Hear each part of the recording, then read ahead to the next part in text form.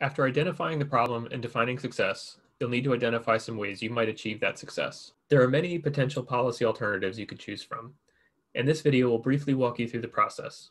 Keep in mind when doing policy analysis for real, this stage of the process will be much larger and more complex. Bardock and Potashnik tell us that you could start by identifying dozens of potential policy solutions and narrowing them down. For this class, you're only identifying 2 policy solutions as part of your assignment to keep the process moving. Our task here is to come up with a few alternatives or policy solutions to compare. One of these could ultimately become the policy we recommend. There are many policy alternatives out there. Most of them fall into categories, and there are several ways policies have been categorized.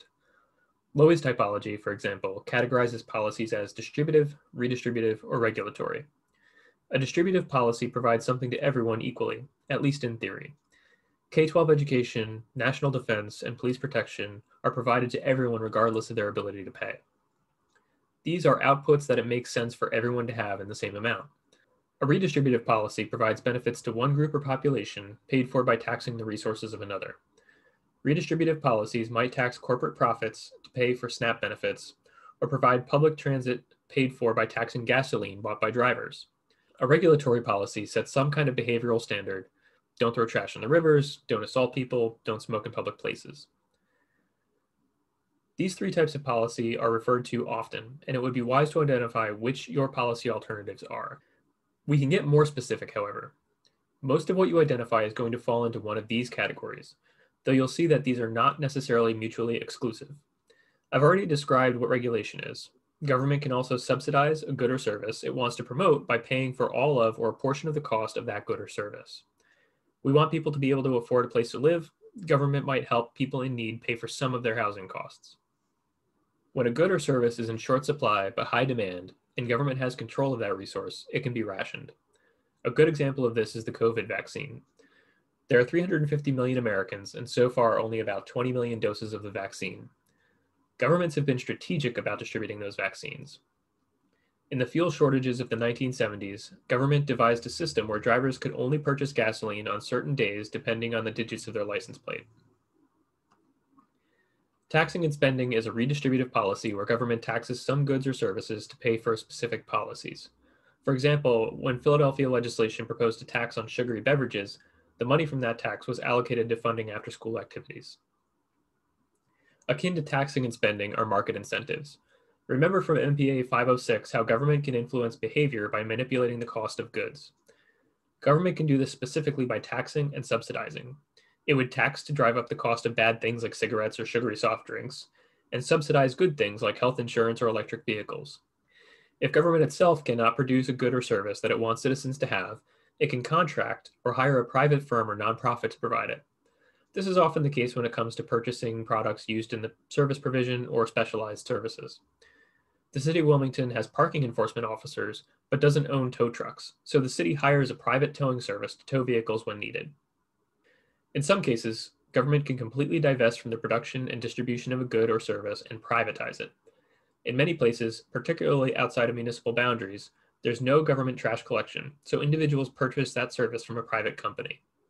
The government can also educate the public on issues of importance. The best example of this is the public education system. It is in society's best interest to have citizens who can read and write and do math. So government provides for the education of every child from kindergarten to graduation. It can also help reduce smoking by requiring warning labels on cigarette packs that indicate the dangers of smoking. If a problem exists and there isn't enough known about it, government can study or commission the study of it. The National Institutes of Health provide for research into health-related issues. DARPA provides research and development of defense technologies. NASA explores questions related to space, and government can hire you to perform policy analysis for them. When you begin considering policy alternatives for your worksheets, keep a few things in mind. Obviously, the policy alternatives you're considering should help move closer to the definition of success that you've offered. There should be some logical connection. You'll also want to think about whether your solution is proactive or reactive. While we may always want to think of ourselves as in our perfect solution as proactive, sometimes a crisis arises that we have to react to. This isn't wrong. Proactive policies can keep a problem from arising, but reactive policies mitigate the damage. Policymakers can rightly be accused of putting a Band-Aid on a problem, reacting to things that could have been prevented. In some cases, however, all we can do is react. We may be obliged to react now to stave off the damage while we come up with a proactive policy to prevent that problem in the future. When looking for policy alternatives, the best thing you can do is look for examples. Who has been particularly good at solving one problem or another? What did they do? And can we do that? Salt Lake City is held up as an example of housing first solutions to homelessness by building villages of tiny houses. California is ahead of most other states on policies to reduce climate change. Advocates for universal health care often look to Canada or Britain as models of policy, and the Affordable Care Act was based on Massachusetts' approach to healthcare. You may also peruse professional or public policy literature like the National Governors Association or the National League of Cities for best practices. As you consider your policies, really think about how they work and try to describe that. What does the policy actually do, and how does that help?